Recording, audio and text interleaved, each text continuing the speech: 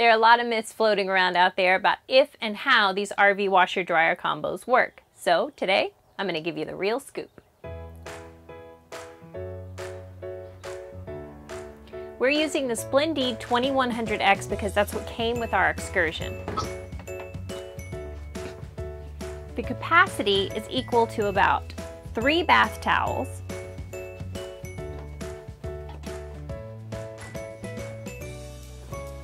one hand towel, and 2 washcloths.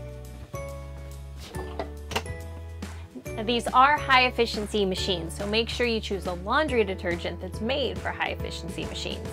Also, 1 to 2 tablespoons of softener is recommended because softer clothes dry faster. Now we're ready to set the machine. It has 3 different load types: cotton, permanent press, and gentle, which are all color-coded here on the machine. You can choose to either set and forget, which means it goes through the full wash cycle and dry cycle, or a wash only or dry only. It also has an express setting, which allows you to wash about 40% faster for those days that you're down to your last pair of underwear.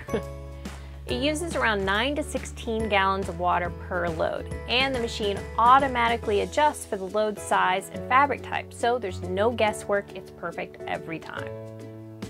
So for our full load of towels here, I'm going to put it on the cotton regular setting with a warm water temperature, and I'm going to go ahead and set the dry time for 100 minutes.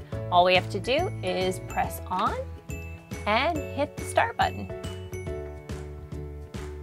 And that's it, super simple. I'll come back in a few hours and laundry will be washed, dried, and ready to fold. So that's how it works.